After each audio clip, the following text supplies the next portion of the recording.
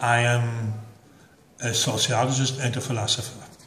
And for me, in this sense, Europe is the most important experiment of political history, let's say, since the beginning of, since modernity began.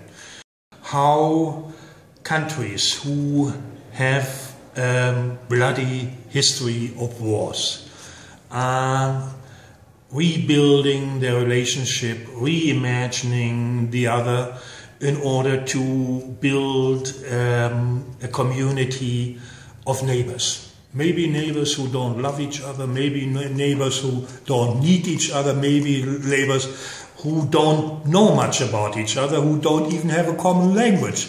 But still they are not killing each other, and I think this is quite a progress when we look at the world.